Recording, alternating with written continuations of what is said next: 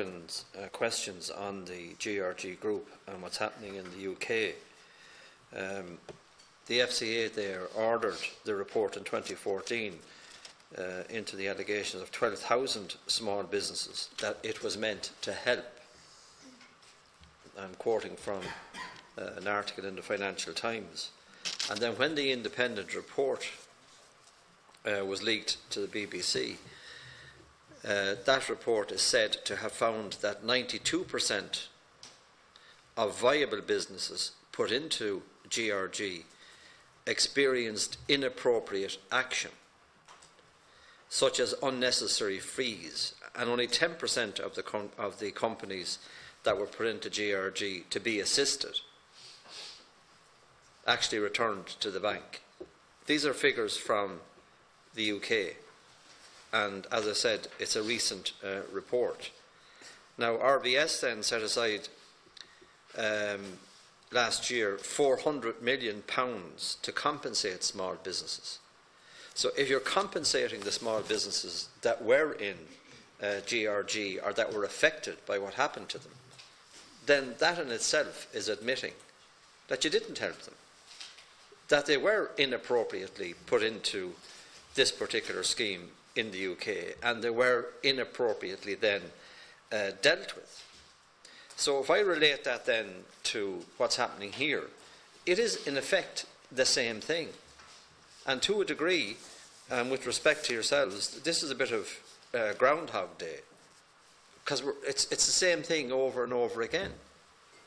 So I'm interested in the aspect of the debate around GRG, which relates to the number of businesses that were actually put into GRG, that were associated with other businesses other than the core business. What efforts were made by the bank to separate out the performing loans before you pushed them through GRG and then out? Why did you not make an effort in those years to save the better parts of the performing companies and businesses that were in your bank, that had their accounts in your bank, before you sent them all off? It's like as if you just made a decision to bundle the good, the bad and the ugly into one basket and send them to GRG. Mr. Chairman, maybe I'll ask Andrew to answer the second question, which is about the efforts that were made in relation to restructure those companies ahead of any portfolio sale or so on. But the one remark I'll make in relation to the FCA report, which of course I haven't seen and which has not been published, is that the principal actions undertaken by RBS, which we are also participating in, around the refund of complex fees and about the establishment of a new complaints process to listen to companies who feel like they were mistreated or not treated properly at some way through the GRG process, is something that we are active and subscribing to, and which Andrew has already referred to. Andrew, would you like to answer the other point? In answering the other point, Mr. Blair, would you just elaborate on what both Senator O'Donnell and Senator Harkin raised in relation to West Register? Certainly. You might give us some I'll idea certainly of what try. that's about. In terms of just on the compensation amount, which was I think the 400 million you referred to, Chairman. So that has been set aside in order to meet the costs of the programme and also to refund the complex fees. In the context of the complex fees for Ulster Bank, I quoted some statistics earlier. The total amount involved is just over €1 million, including interest, and it affects 19 customers that we have identified to date, and we are very close to the end of that process. In terms of the point that you raised about customers and trying to separate out customers that had businesses with attendant other debt that may not have related to those businesses originally but to some other activity, in many cases property. During the period from 2008 to 2013, I go back to the point I made earlier, which was that real efforts were made to try and support customers to do things that would enable them to survive. In a normal environment, some of those activities would have been to realise the assets that were creating the burden on those businesses. In that period, the ability to realise assets, as everybody who lives in the country knows, was extraordinarily limited, if not non-existent, for a period probably through to the end of 2012. And if you were outside Dublin, even more limited than that. And so some of the actions that would have been available to people in order to restore businesses to health were effectively closed to them. And that's the perspective that I'd have on this, which is real efforts were made to try and support people through to viability. The separate point which comes up in some of the questions that have been asked is that we then took a decision which was to restore the bank to financial health and restore the balance sheet of the bank to put it in a position where it could actually begin to support and grow in the economy. We took the decision to realise those assets, and by that I mean the loans, and we did that with the full knowledge of our shareholder and indeed the views of the regulators taken into account as a necessary step to make Ulster Bank a viable business, to make Royal Bank of Scotland a viable business. And that's why we did that. And we didn't not seek opportunities to try and separate businesses and give them a future. But when it came to the end of the day, we had to take steps to restore the viability of our own business, and we did what we thought was the right thing to ensure that we could remain a systemic organisation in this country. To your point about West Register, let me go back and be absolutely certain of the issue about the directorship. I'm absolutely certain, as I sit here now, I never had a shareholding in West Register. I may have been a director of that company for a short period. I don't recall, Chairman. I will clarify that. What was its function? During that period? No, what was its function? As far as I can recall, West Register's function was to retain property assets. For who? For the bank. Your bank? Yes. Ulster Bank? Yes. So its connection then is directly to Ulster Bank? Yes. As far as I'm aware, the shareholding of it was owned by Ulster Bank. But, Chairman, I really need to be absolutely clear. I'm not familiar with West Register in any shape or form, so we'll be happy. It's part of your bank? Yeah, I'm not familiar with it at all. So what properties does it hold then? I don't know, Chairman. I have no idea. I don't know if it holds any properties. So this West Register is part of your bank, and neither you, Mr. Mallon, or you, Mr. Blair, know anything about it. All I said was that I recognise the company. I don't know what activity it has in it right now, if it has any. And, Chairman, all I can offer to do even back then, is... Even back then, whenever it started, what was the purpose of West Register? Chairman, I will go back and I will establish the facts and I will provide them to you, because I don't want to give you an erroneous answer. I think that's extraordinary that neither one of you know what your bank is up to in West Register. I find it extraordinary. And I can't pursue it anymore because neither one of you know anything about it. But we will pursue it again, and we would like a comprehensive note on its function, its connection with the bank, the types of property it held, or how property was transferred to it, and then what was expected of West Register having had the property transferred to it. But I think it's extraordinary that you don't know. And I dispute the fact, Mr. Blair, with you in relation to your efforts to restructure viable businesses. Because the correspondence that we have got, certainly I, as chairman of the committee, I know other members have as well, regarding GRG, tells a different story. It tells a different story. And it is a story of viable businesses mixed in with businesses that were in difficulty, not being separated out, and the total package simply being dumped from GRG out into a vulture fund of some kind or another. And that may have been a piece of work that you undertook to save your bank, or to better your balance sheet.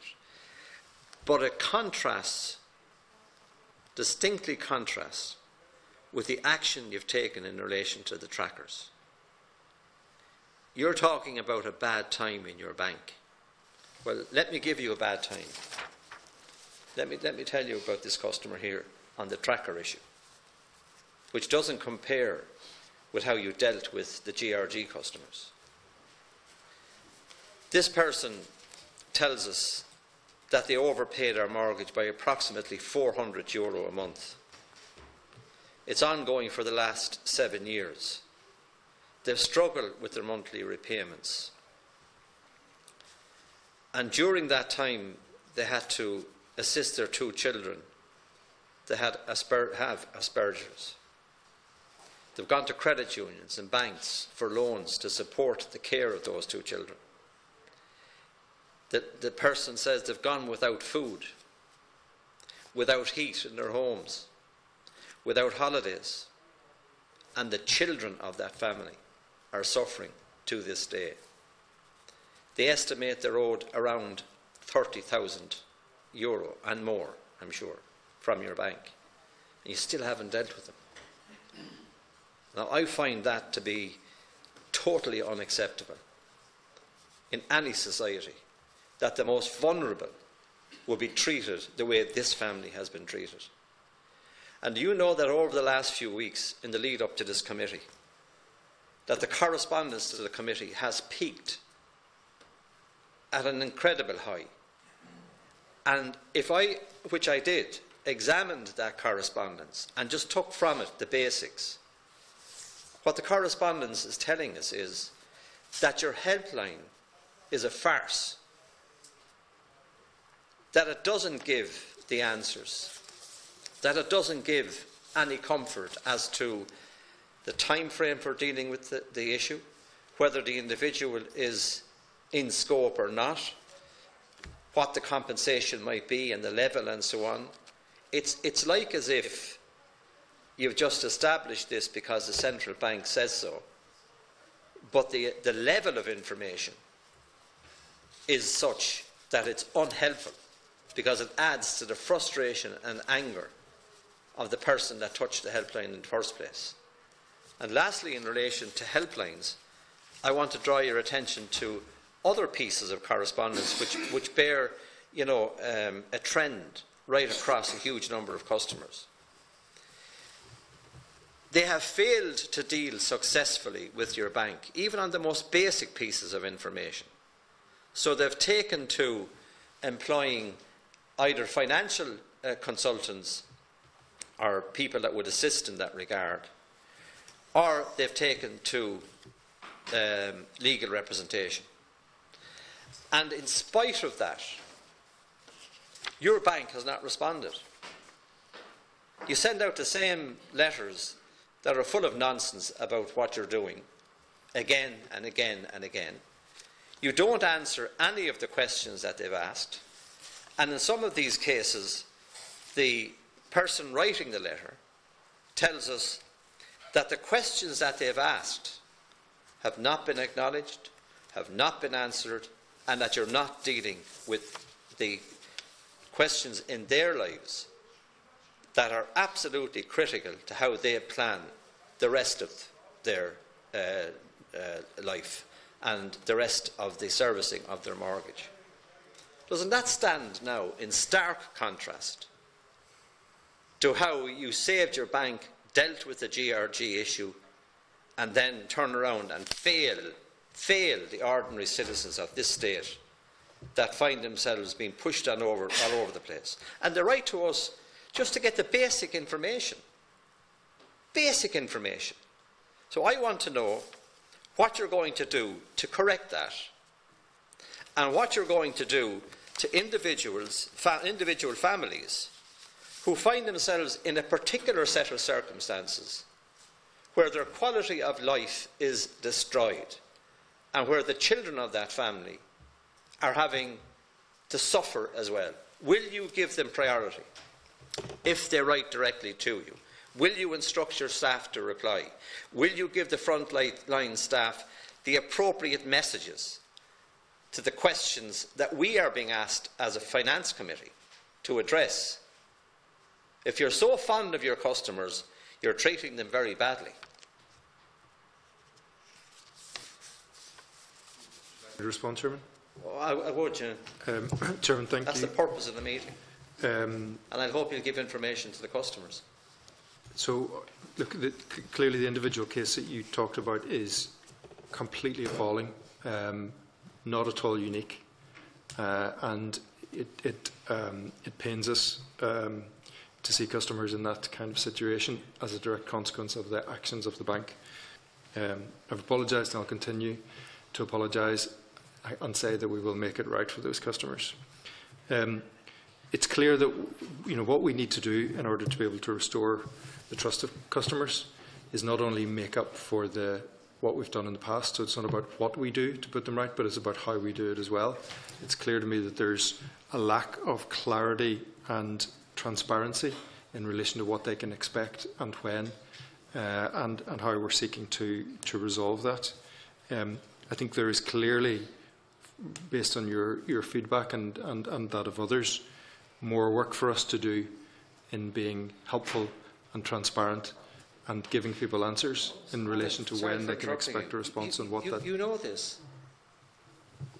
You know this. You're just talking back to me as if this was the first time you've heard it. And you're going to do this transparency piece and all the rest of it. I asked you the question, what will you do to address the information deficit on your front line and on the helpline? I've asked you in relation to that particular case, of which there are many others, piles of them here. What will you do to prioritise these families if they should come to you? And then thirdly, will you please answer the questions that are put in writing to your bank by representatives of clients that are suffering desperately by the inaction of your bank to deal with their issues? So in relation to the last issue, I think we'll need to deal with each of the cases specifically, and there may be some areas where an answer can't be given because it's not clear. For example, if a customer asks what specific compensation they're likely to receive, until that calculation is completed, and I described some of the complexity of that, we're not capable of giving a response in relation to that. I do think there is a need for us to improve the clarity around what we can say and when we can say it, and there's a need for us to improve the transparency around what the prioritisation process looks like, and therefore when individual customers can expect to find themselves in remediation. We need to do all of that in the context of the fact that there's oversight by the central bank, and whatever we say and do and commit to needs to be something that they agree with, that we're committing and doing the right thing at the right time for the right customers. And in addition, all we can do is keep working as hard as we possibly can in relation to remediating each of the individual customers. Prioritise those families. Will you give priority to those families whose children are even being affected by this, should they come directly to you? So, look, I hesitate to say that. Yes or no will be fine. I hesitate to say that I can give individual prioritisation on the basis of people who write first. I think we need to look at and understand and be clear about exactly what the criteria are for the accelerated resolution, which are the priority categories and so on. The ones that are at the top of our list. When your bank suffered, and I'll come back to Deputy McGrath here, they want to come in again for questions. When your bank suffered, you took immediate aggressive action against the SME sector in this country by dumping them. But when you're asked to save a family in distress with special needs children whose lives are being affected, you can't even answer yes. When I ask you about the questions, you say you might not have some of the answers. Well, for example, why were we placed in GRG? What was the expected outcome? They're answers that you should know. You should know the answers to those questions.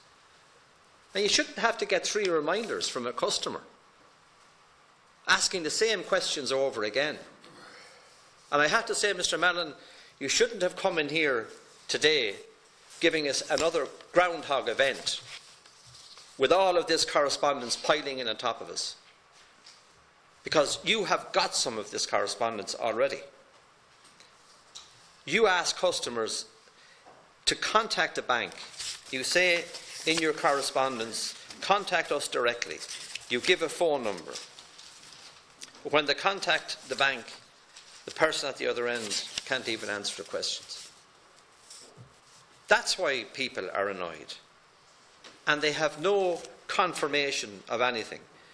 No definite piece that says, we will deal with your case in the context of replies to the correspondence that I'm talking about. This may be correspondence to us here as members of the committee, but it's also correspondence that you received.